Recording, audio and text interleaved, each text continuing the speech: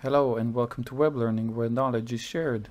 In today's video, I'll continue and show you how you can debug the STM32 using a Raspberry. Like before, I'm using a Raspberry Pi Zero, but this time I'm using it also as a complete debugger, and it's directly connected between the Pi Zero and the Nucleo board, complete with power.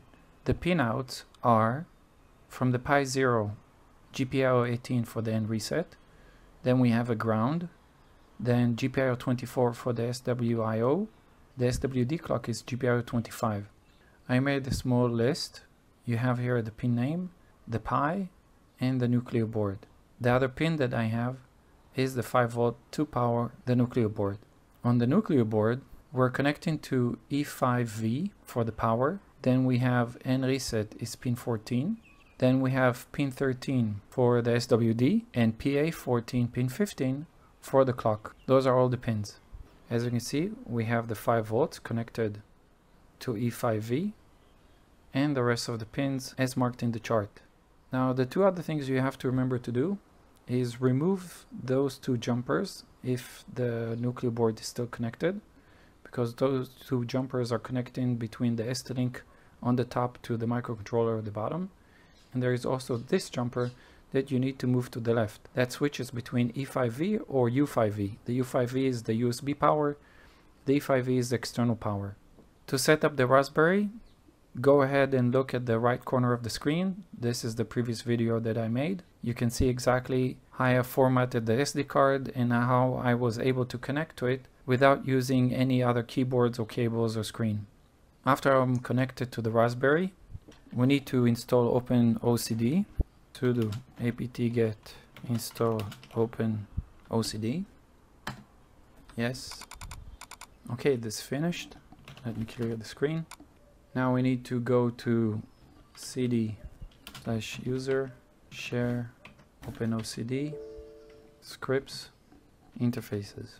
As you can see, this is a fresh install, so I don't have the openocd configuration. Sudo nano openocd.cfg. Let me copy the previous openocd configuration that I was using, but this one we need to tweak it a bit. Before I change it, let me just check which is the correct interface that I want to use. Because I'm going to use the Raspberry Pi Zero, I'm going to use this configuration, so the Raspberry native configuration. We can delete this line. This is not needed. This is really important because I want to connect over Wi-Fi. The source, as before, I'm using the L0. It's the same demo board that I'm always using. So I'm going to leave this as it is, and the rest is fine. So the only thing we needed to change is the actual interface.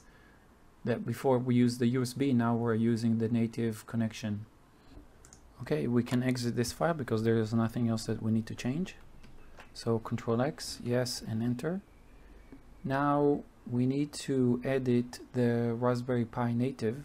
So again, sudo nano raspi-native.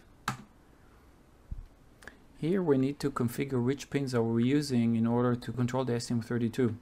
Now we're not going to use the JTAG, so we can comment this out. We do need to use the GPIOs that we set, so 24, 25, 7 and 18. Let's copy this at the bottom. We're going to add those three lines. So for the SWD, we use pins 25 and 24. For the T reset, we use 7, and for the S reset, that's 18.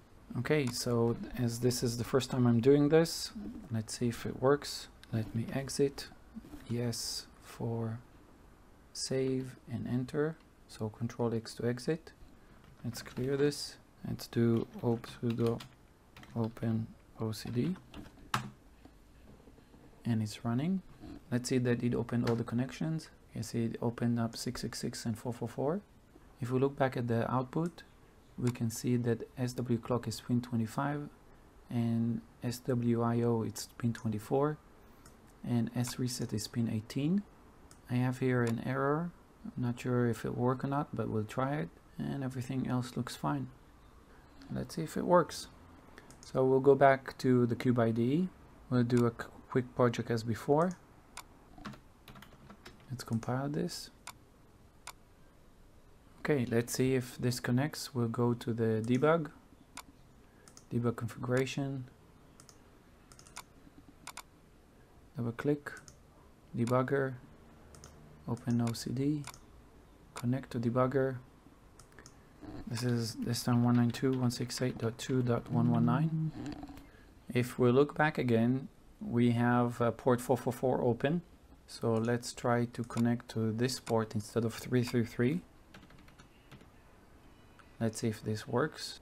Okay, so it's not working. Let's go back to the configuration and see what's going on. Let's Control C. So the ports are closed now. Let's look at this configuration. Now I read online somewhere that I need to comment this out also. Let's do Control S for save, Control X to exit. Let's try to run this again, sudo openocd. So it's not seeing even something connecting, or it does see accepting telnet connection, but it's not telnet. So we need to have port 333 open. So give me a second and let me see what's going on. Okay, so maybe third time a charm. I saw that I also need to do transfer select swd. Maybe that will open another interface. So Control X, yes to save, enter, and sudo openocd. Now I'm getting less errors than I had before. Let's check the connection. Yes, that's the reason. So here, port 333 is open. Good. So that's what was missing. So let's go back here to debug, configuration, debugger, 3333, apply and debug. Now we can see that the light stopped blinking because we're already connected. And let's see if we can run this. And yes, the light is flashing. Let's pause this and let's exit. And let's do step over. Yes, and it's working. As you can see, there is nothing. Everything goes over Wi-Fi and it works. Thank you for watching. I hope you liked this video. If you did, click the thumbs up and don't forget to subscribe. Thank you.